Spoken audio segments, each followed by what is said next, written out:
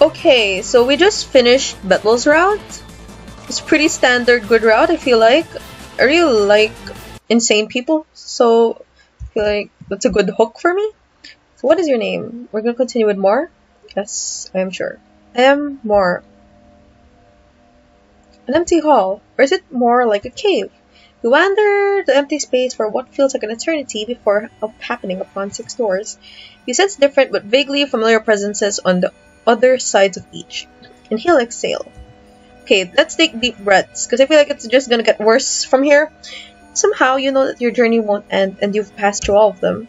It may take as long as or as little as you'd like, but you must still pick a door. Now then, Mar, which will it be? Okay, so we just finished Battle, and actually I want to do Altera's route right now. I want to save Fleon for last, because I don't know. He's the Yandere, I think. And they're my favorite. So I want to save the favorite for last. It's kind of like when you save the cherry on a cake, you know? Because it's your favorite.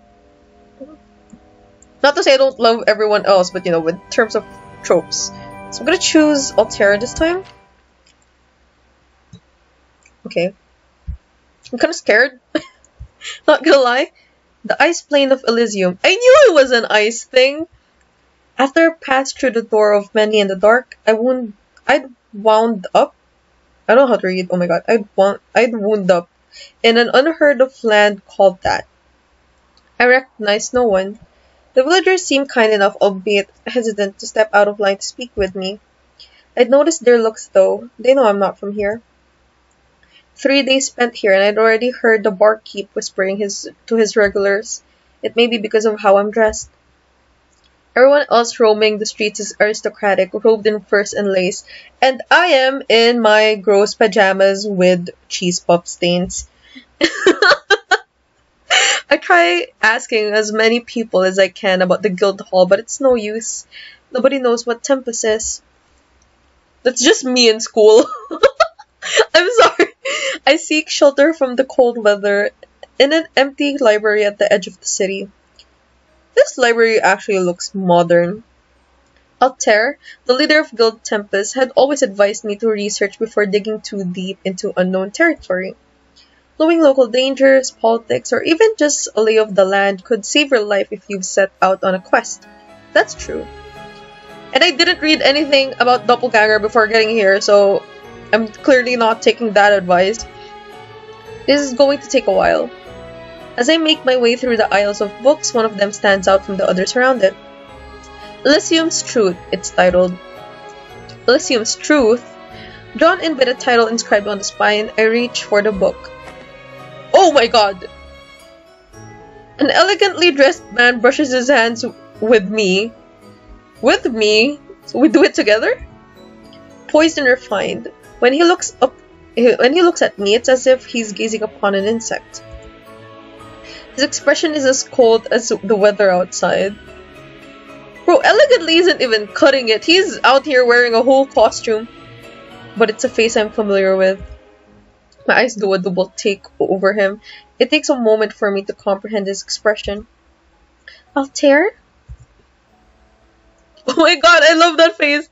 I love that expression. Oh my god. Okay. He takes the Elysium's Truth book from the shelf first. After lowering it to his side, he passes me a smile. Yes? Though he watches me expectantly, I've realized there's something just a little off. Isn't he taller than Altair?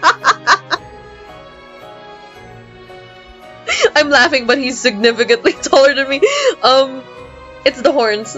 Okay, Isn't he taller than Altair by a couple of centimeters? It's the horns, just like Malleus from Twisted Wonderland. I check the shoes he's wearing. He'd certainly be taller than Altair, even without the shoes on. Something wrong? He has the same voice as him. Everything else is right.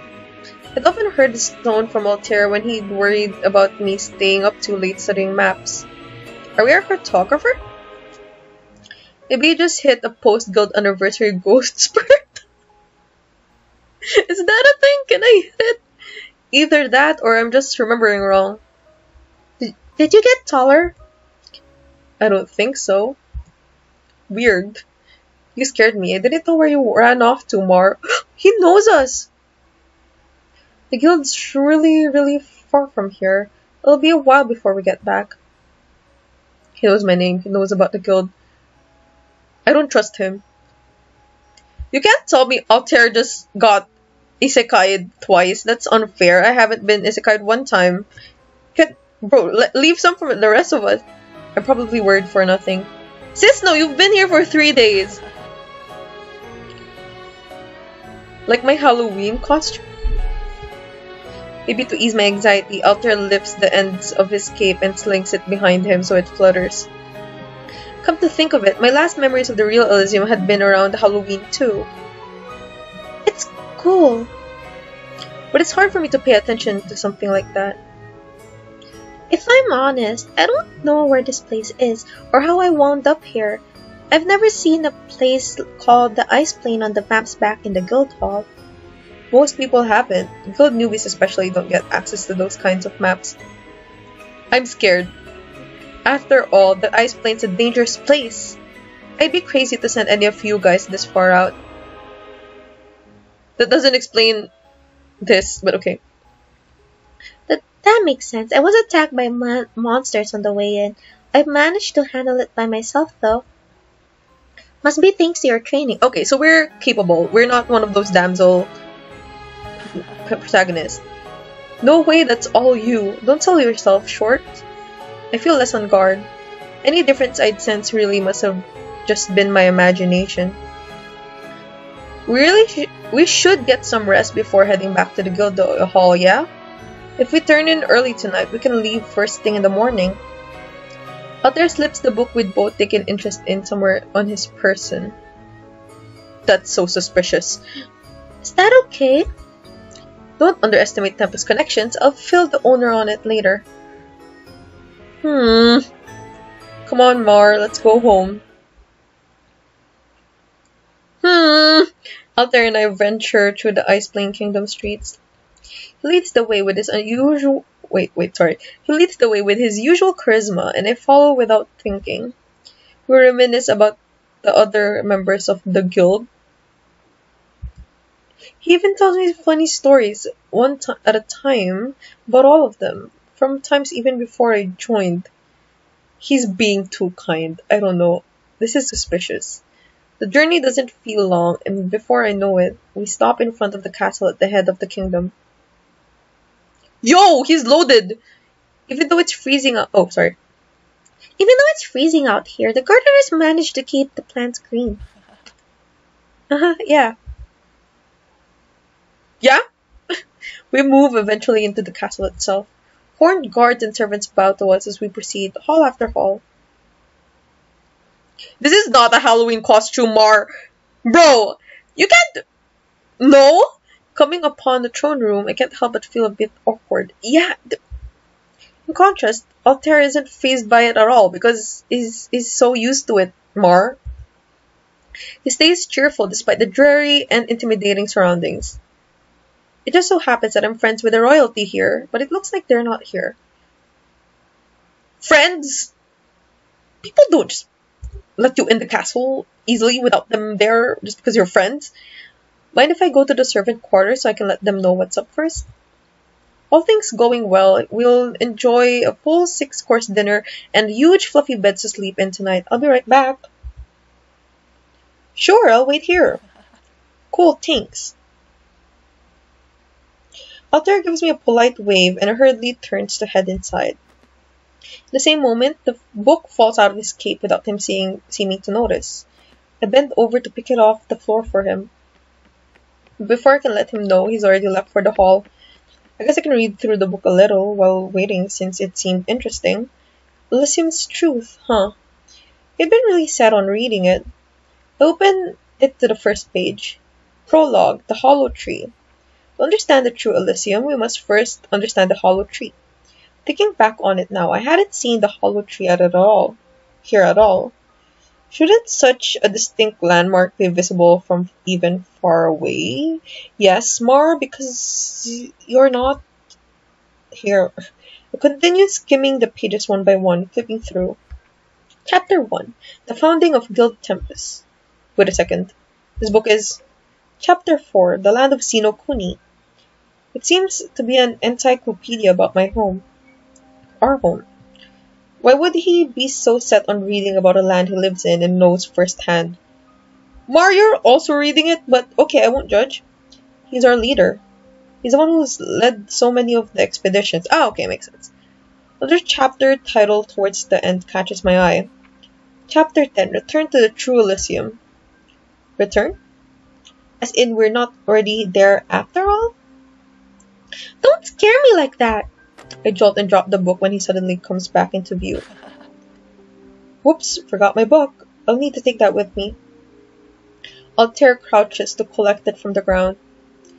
As he does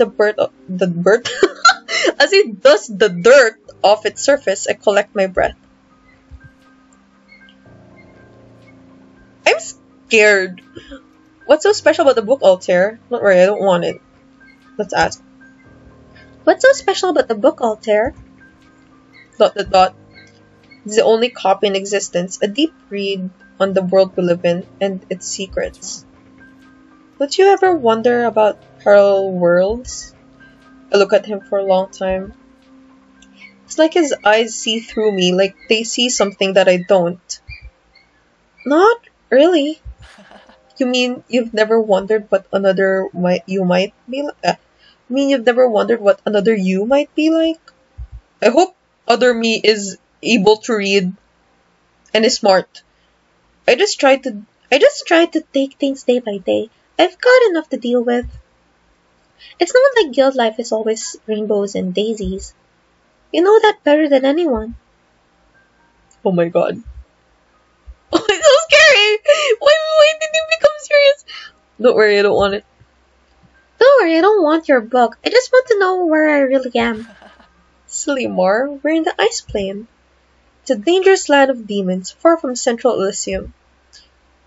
So you grow a couple centimeters in height and came out all this way in your Halloween costume to find me? I don't know, Mar. Yeah, I know, right? Saying it out loud makes it sound all the more ridiculous. Yeah, the boys and I split up. They're checking the other areas like the fire plane and the skeleton country. Skeleton country is where Battle is. The world we live in is bigger than historians ever let on. When the land is overrun by corruption beasts, it makes sense that only the strongest of adventurers are able to document and publish their findings and maps. Plenty of people never make it back. Are you saying we're not making it back? Oh my god, it's that face again. Tell me where the hollow tree is. Tell me where the hollow tree is. It's too far to see it from here. But it can be seen even from Xeno Kuni. Something so big wouldn't just up and vanish. Not unless we were on another plane of existence or something, yeah? Look, Altair, I just want you to tell it to me straight. You're lying to me. Yes, Mar! Go, girl! Oh shit, the music stopped. What if I told you the reason we don't see the hollow tree anymore is because it doesn't reach this place? Listen to me. Oh my god, that voice! What if I told you we were in a different world entirely? That the world we're in now is some kind of sub-world anomaly. It's temporary and will likely only last for a season. He drops the act. I see it in his posture. You know, the freaking face, the expression, it's so good. He had adjusted himself and tried to make himself seem more approachable while acting as the guild leader only I know.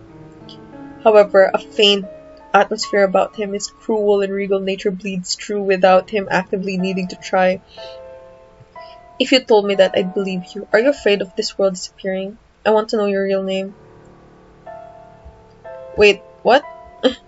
Just himself. Okay.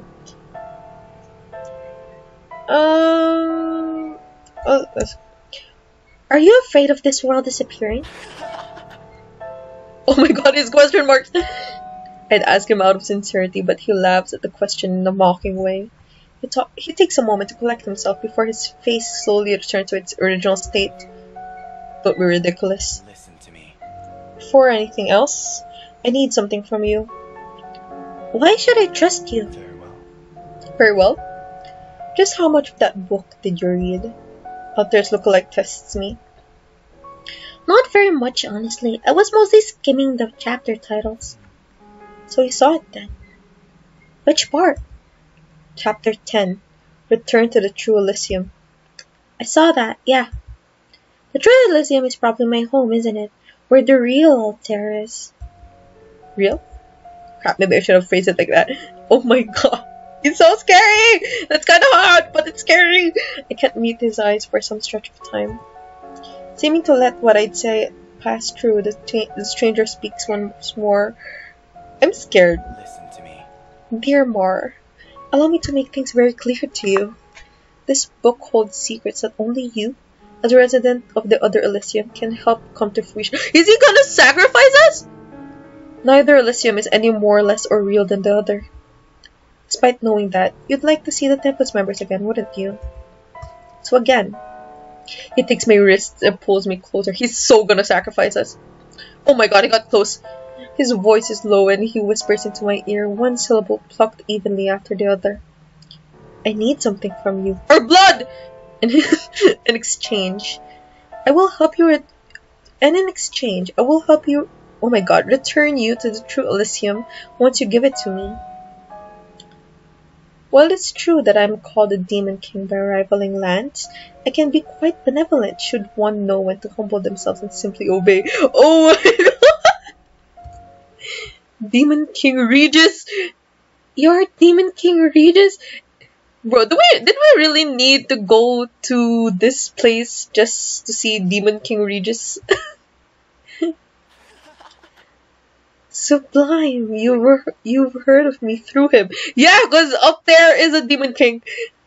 I knew there had to be a tear in our worlds by how much more often we'd seen each other in our sleep lately. Well, him and his nightmares. I'm never kind to him. The sadistic smile that spreads across his lips instills a fear in me, like that of a cornered animal. That doesn't really look like a sadistic smile, but okay. Maybe I'm just delusional. But I digress. Listen to me. You will do what I say. You don't have a choice. You will give me what I want. Flee or hit him. Bro, we're fleeing. If, like, Code Realize taught me anything, if you can avoid a fight, avoid it. All I know is that I'm in danger. I have to get out of here. I never guessed that Regis had been real. Regis! I struggle out of his grip and bolt out for the door as fast as I can, and the sounds of my footsteps bounce all about the throne room walls. He's gonna catch us. He's a freaking demon. Anywhere is safer than here. Behind me, I hear the Demon King laughing.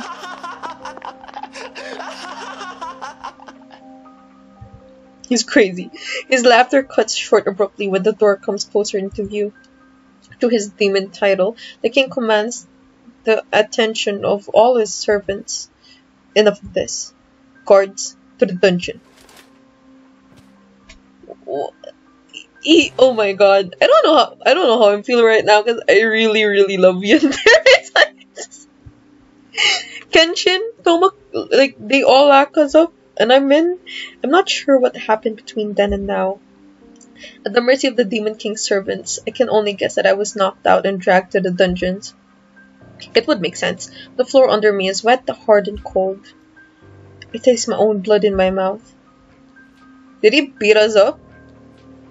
When I open my eyes, I see the Demon King through the bars watching me. He stares me down from a high place without compassion or care. The book from the library is in his hand. I think I catch a glimpse of the weapon on his hip. What weapon? Okay, we don't see it. He gives a page in the book one last look over before throwing it away behind himself. Listen to me. I need the case. The what? My voice croaks out, unrecognizable to my own ears. I try to pull myself up, but my body will hardly move at all. The guards must have really let me have it before. ... The Demon King's gaze falls to where I'm curled. The clicking of his footsteps draws closer to me. I don't crane up to look at him because my head is too heavy for my neck anymore, but I still feel him glaring through me. Ah! The heel of the Demon King's boot comes down on the center of my palm and crushing it beneath his weight. Oh my god, he's crazy. He's evil. Tears blur my vision while I try to free my hand from under him. He chuckles at me when I do. Without remorse, the Demon King twists his heel further into my palm. Oh my god, we'll have it your way, Mar. I'll play with you as long as you'd like. I would like that in any other context. After the tendons in my hand gives out from under him with a shatter and snap. Oh my god, that hurts. Demon King elegantly lifts his foot as if he'd done nothing out of the ordinary. Cruelty is as natural to him as breathing is. The barred iron door creaks from above me as I start to sob. The Demon King's figure casts a deep shadow over me when he lets himself into my dungeon cell. Oh, he wasn't in the cell? Taken from a candelabra just outside through the bars, he tips a burning candle over where I lay on the ground. Oh my god. This is a Diabolik Lovers level of sadism, man. Scalding hot candle wax splatters across the side of my face and neck. I spasm on the floor and try curling into myself to protect myself. The Demon King is not amused by my reaction and drops the candlestick indifferently as it had been lifted. The candle snuffed out by his still bloody shoe heel. Listen to me. I'll say it again. I need the keys. What keys? Oh, the keys from the beginning of the game? I'd rather die than give you the... Oh, so we do know of a key. If I knew how to give them to you, I would. Yeah. If I knew how to give them to you, I would. But I can't help you even if I wanted to. They're like spiritual or something, not physical keys. Liar. I'm not! I didn't even know we had keys. My voice strains in a desperate way. You're quite stubborn. We're not finished here until you give the keys to me. My heart sinks into my stomach with dread when I see him draw the weapon from his hip. What weapon is it? Oh, it's a blade! His blade's edge gleams blue and he brings it down over to my side. Blood erupts from the open wound as he pulls it across. Listen to me. The keys. Demon King stabs the back of my arm with his weapon, his expression relaxed. As I roll to try and bat him off of me, I see that some of my blood has splashed on his cheek. What the... Oh my god, he's crazy. Stop it! I need to get home! My head is spinning. That's... Okay, this CG is kind of sexy, but... What the frick? Little more than a deposit on the floor. I muster all of my strength to try and crawl away from him. Oh my god. I need to get back. Oh my god. To Guild. Tempus. Pain. I'm losing the ability to understand what's happening. Is this torture? Bro, we've been tortured for like 10 minutes now. Am I dead yet?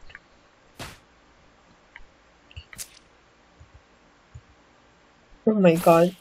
Oh my god, these sounds. Holy. ... Did we die? You have acquired 2 keys. Ah, there you are. Oh my god, oh my god. Why is it glitching? Huh? What? What did we learn from this? Hang on, let me see this. Okay, so this is Altare's CG. What? Okay, so compared to Bettel's route, like with Bettel, I don't know if we got anything substantial from Bettel, but with Altare's we just die. So does that mean that we have multiple lives? Or we're all like... Are these different versions of Mar? Could it be possible that like every MC for each route is a different person? Because... Hang on. Because the main character for Bettel's route was more crazy. I don't know, like they were so detached. While Altare's main character is more of submissive. One day he would dream for another world. Co-stars in Elysium, eager to expand his territories. The Demon King obsesses over leave his world. Okay. So Altair, real life Altair is aware of Demon King Altair Regis. Okay, so we got that.